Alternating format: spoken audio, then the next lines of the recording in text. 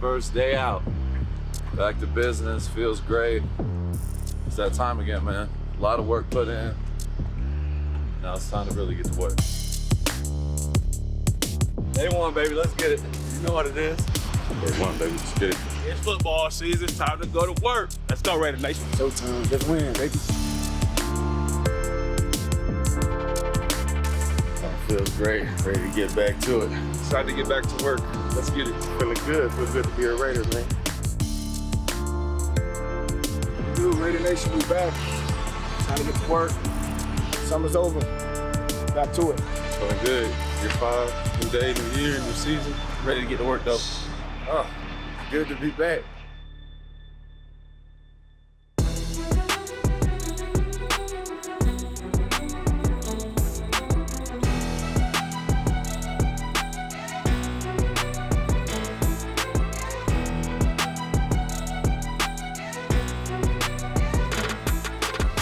Welcome in, everybody. The players were on the field, and it feels good to be back. It is the Raiders training camp special. Amber Theoharis along with Eric Allen. We just saw all the superstars arriving. Devontae Adams, Max Crosby, Marcus Peters, the new guy. He's here as well. So we are so excited to be previewing what is coming for Raider Nation. In the show, we're going to be talking a little Jimmy G. He was out on the field for the first time. Also, Marcus Peters. He just signed yesterday. Today, he's on the field. And then Chandler Jones, we're able to catch up with him and talk Chandler's a little. Awesome, slim, looked mean, ready to go. He is ready to go for sure. And we're going to talk to him about the slimming down. Maybe get to the quarterback a little bit quicker.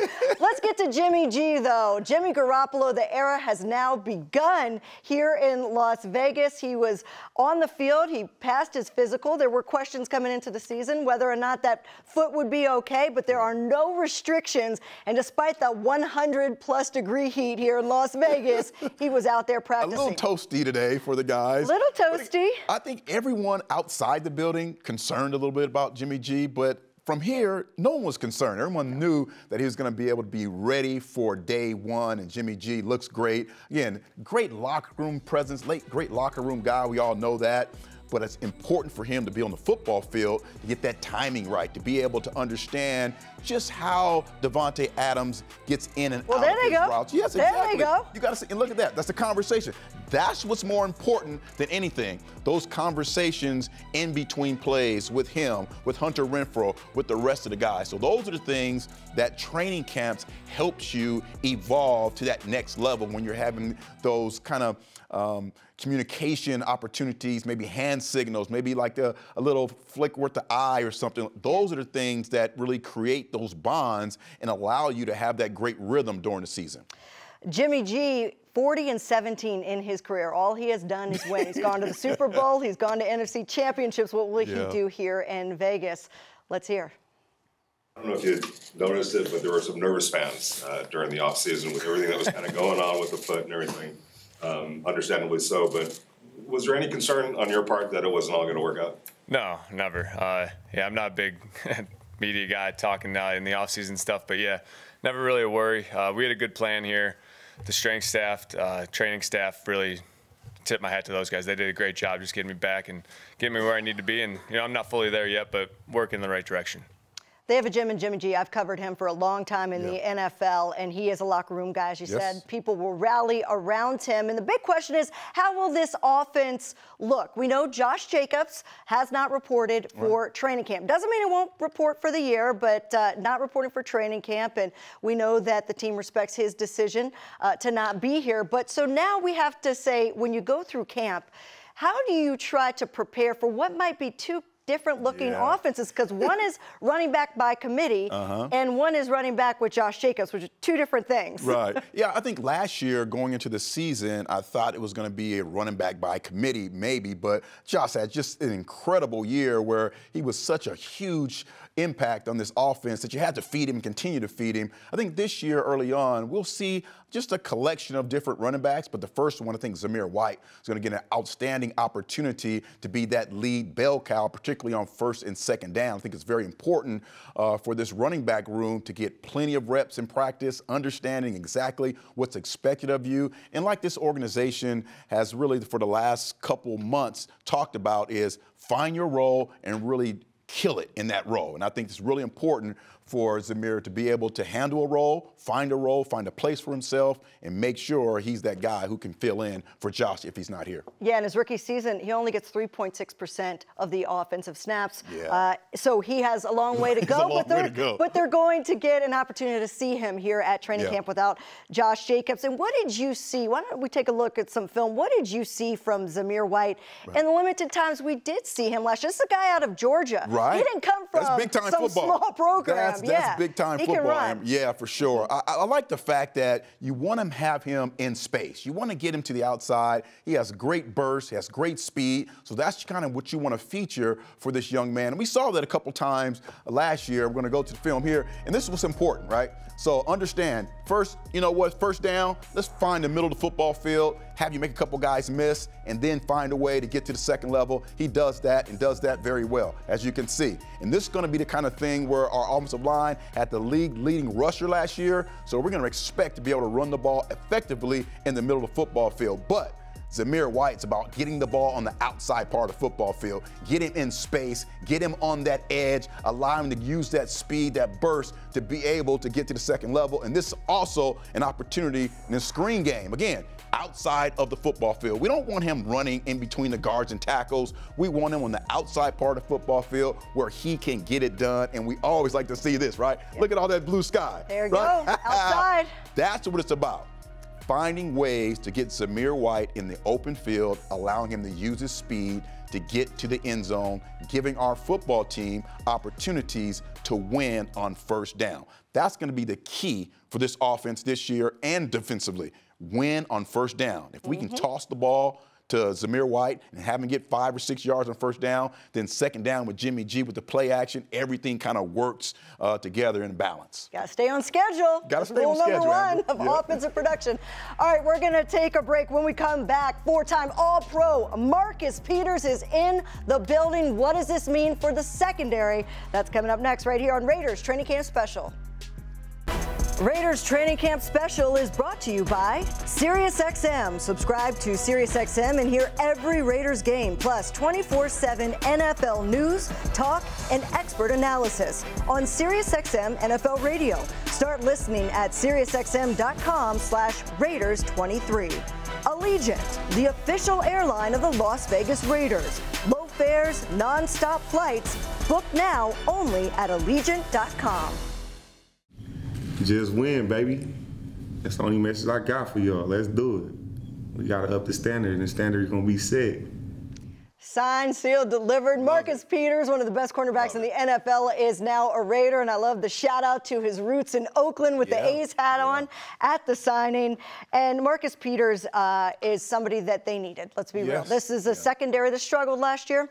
To have a leader like Marcus Peters, a veteran that has been around. These numbers, Amber. The numbers are pretty ridiculous. It's impressive, it really is. And the Raiders have had a long history of bringing over, cornerbacks from free agency, starting with Willie Brown, obviously. Mike Haynes was a phenomenal cornerback who started in New England for 7 years and came here as probably one of the best defensive backs to ever play in this game. Marcus Peters is the next step in that. And I'm just so impressed with how he has really proven that he can be a complete football player. I mean, you talk about the room now. He's a heady player. He's been in some big football games. I love the fact they're able to sign Marcus. And he's feisty. I like that about him. Yeah. All right, let's hear what Coach Josh McDaniels had to say about signing Marcus Peters. He's a very intelligent football player. He had multiple opportunities to sit down and talk with him. Very bright, understands the game, really a mature, intelligent guy in terms of defensive structure, coverages, reading route patterns, etc. Very impressed with that. And he wants to be a Raider, and so it was exciting for us to be able to make that happen, and excited to put him in with our group, and I know he's eager to get to work. EA told you about those numbers. Take a look at this. Hey. Since he came into the league with the Kansas City Chiefs in 2015, he is the top cornerback in the NFL in most major categories. He's had more takeaways, more interceptions, more defensive touchdowns than any other corner. And all this when he missed the entire 2021 season due to an injury. I hear a lot of talk about I'm the dude and I'm that guy.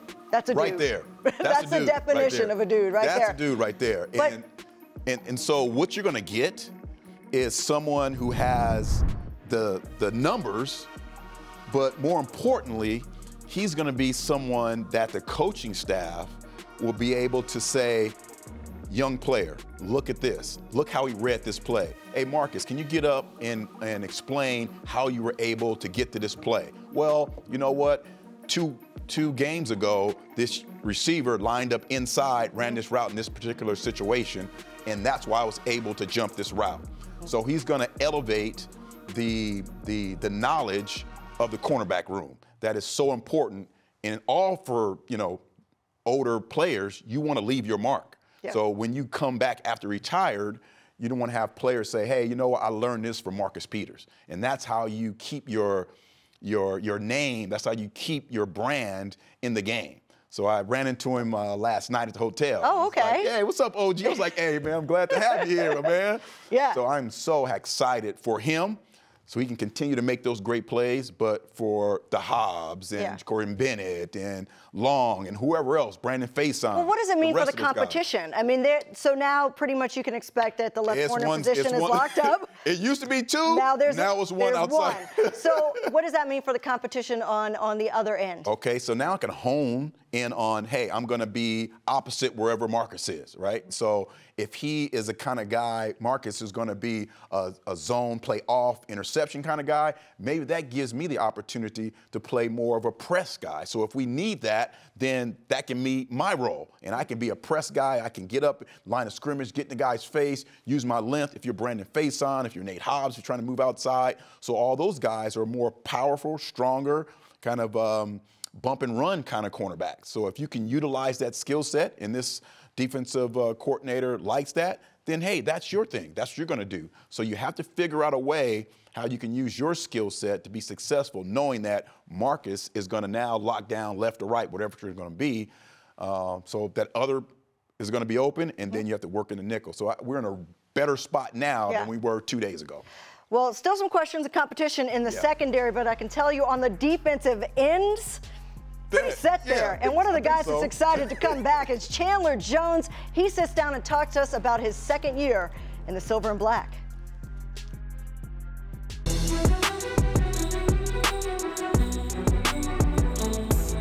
Football is back. Celebrate by watching all 32 teams, including your Las Vegas Raiders, take the field for training camp back together weekend. NFL Network and NFL Plus have you taken care of with coverage on July 29th and July 30th. Additional coverage on ABC and ESPN. Go to NFL.com/Together Weekend for ways to watch. And we welcome in two-time All-Pro to the training camp special for the Raiders. It is Chandler Jones joining us from the practice field. Chandler, it is so good to see you. You look good. You look like you're ready for season 2 as a Raider. Visibly a little bit more slender. Are you coming in a little bit lighter to just get to those quarterbacks a little bit quicker this year? I'm feeling good. I'm feeling great. I'm excited for year 2 in the silver and black. And I am a little slender. I'm a little faster. Part of it was playing. Part of it was from the injury, building muscle. But I'm excited for the season to start. Yeah, I'll tell you, man, you look great. Look like you can run like the 100 meters or something out there. Year 12 coming in. How do you keep it fresh, man, for yourself as a veteran coming in? I think always doing things to critique, to better your craft, whether it's on the field, whether it's run game, pass game, or even body. I think where I am with my age, where I am in my career, I think what would be beneficial for me is to drop a couple pounds. So you can see me a little slender this year. I plan on building a little bit more muscle throughout training camp, but my biggest thing was coming in a little bit more slim so I can be able to move a little bit more and be a little bit more agile. And how different does it feel this year? There was a lot of newness across the entire Raiders organization last year. New coaches with Josh McDaniels. This was your first year. Does it feel a little bit easier because you know what to expect in training camp here? I think it's always advantageous to have experience, especially under if you go to a new organization and you have new coaches and a new location, you always feel, I don't want to use the word comfortable, but you'll get more acclimated with your second year. So that's definitely an advantage for me going into my second year here, and hopefully it pays off. What are the advantages of playing with your side mate, Max Crosby? Man.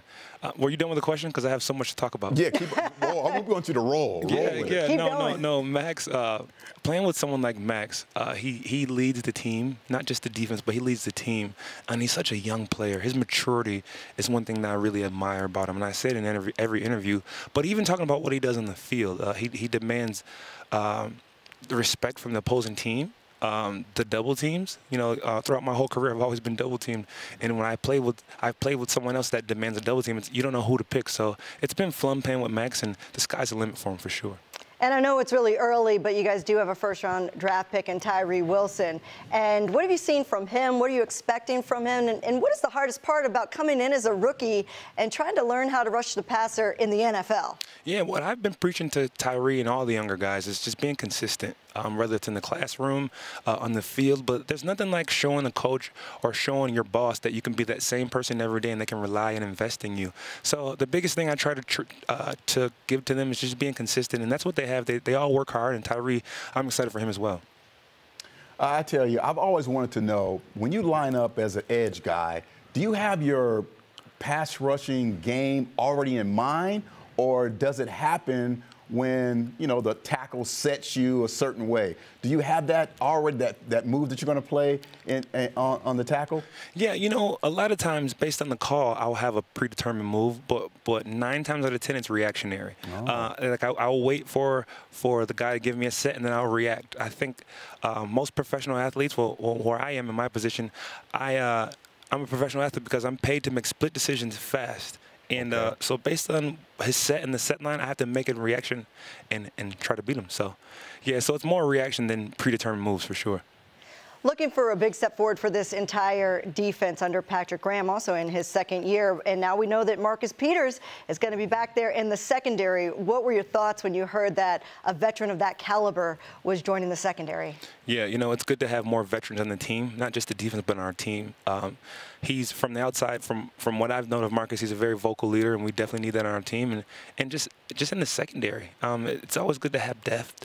And, hopefully, he's a guy that brings that lockdown corner that he's been doing, and he is a lockdown corner. So hopefully he just does what he's been doing, and he'll help our team. I'll tell you, that play from last year, do you have a picture of that straight arm somewhere in your home? It's right here in the back of my head. When you see Jacoby Myers, do you just put the arm out, or do you say, do you remember me like this, or how's that work? I spoke to Jacoby in the locker room, and I really didn't speak about the play much, but I did speak about how he handled the media after. He did a really good job handling that, and I told him, he said, thank you. But yeah, that was a great play by Jacoby. Thanks, I'll take that. And hey, that was an example. I mean, that was a walk-off game-winning touchdown, but the lack of kind of game-changing plays from this defense as far as takeaways and turnovers was a glaring issue last year. What do you do in training camp and in practice every day to really focus on becoming ball hawks and being able to disrupt the play and to turn the ball over? I think just emphasizing turnovers and drills, maybe breaking down things in practice, and just more focuses on that. I think when you do things like that, you bring those plays into your team. You manifest it. So just breaking down drills and having guys raking at the ball and punching at the ball, which we've been doing, which most teams do. So hopefully guys carry it over into game day.